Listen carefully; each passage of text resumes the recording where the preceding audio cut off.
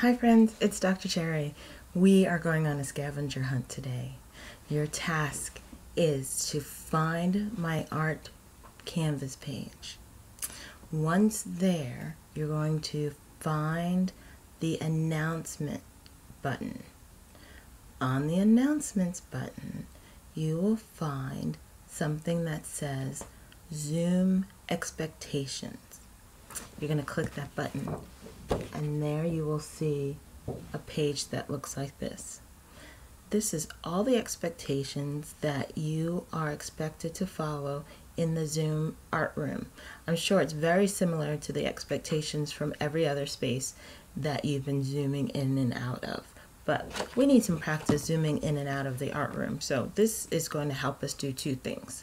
It's going to help us practice to get in and out of the Zoom art space, and it's going to help us to design some images so that we can replace some of these words with pictures. So for my K1-2 friends, you're going to get your grown-up or an older brother or sister to help you read through some of these words. And you're going to turn these words into pictures. So we want to see, instead of mute yourself, we want to see a picture. Maybe that picture looks like this. So I'm going to just see pictures instead of all of these words. So I'm going to take the best pictures, the ones that are clearly indicating what we're supposed to do under each of these headings, and I'm going to replace the words with your drawings. So it's kind of like a contest. So this contest is for everybody, K through 5. And I'm going to pick one from each grade level, and I'm going to fill in all of these spaces. Now, where it says participation, I need at least 3 pictures to go under this section, because I want one that says be focused, be attentive, be an active participant, even if it's just in the chat. So here's your chance. Now I have an example. Be focused. So I started to do one. I thought, well, when I'm focused, I'm a good listener, right? So I started to do someone listening. Of course, I have my earring on. That's your scavenger hunt. So you're going to find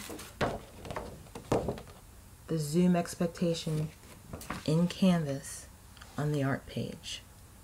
Are you ready? Get set. Not quite ready. Once you find it, you're going to read through it. You might need some help if you're K1-2.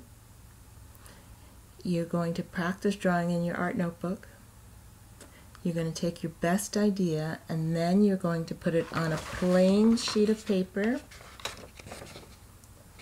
Draw first with pencil, trace with a Sharpie, erase your pencil line, and then add color. When you're all done with that, then you will submit it. You will submit it in the assignment section.